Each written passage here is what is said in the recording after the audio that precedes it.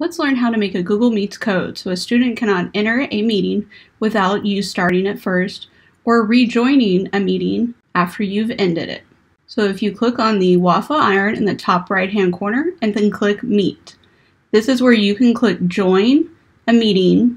You can create a unique code. If you have a common last name like Smith or Garcia, make sure you put some numbers at the end so you're not entering another teacher's meetings with the same last name.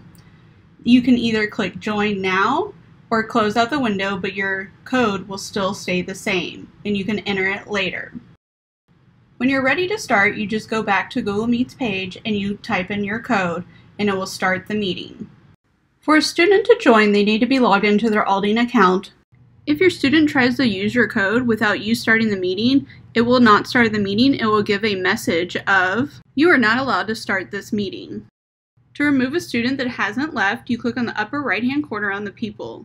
Then you click on the student, click the down arrow next to his name, and then click the circle with the line in the middle, and then click Remove. Then you can end the meeting. If a student tries to rejoin the meeting by typing in the code, it gives them a message of the meeting has already ended.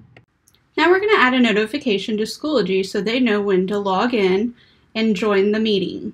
If you copy the link meet.google.com, then we can put it in our Schoology updates. On Add Materials, Add Page, name it Links. Then you go into Insert Content, Add Image and Media. Pick the images that you would like to add.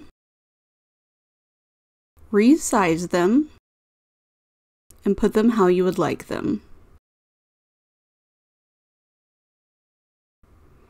Click on the image, click Link, then put in meet.google.com. Nothing after it. And click Link. Once you've done that, you type the code next to the link so they'll know what to type in when they click on the link. You can add links to the other images.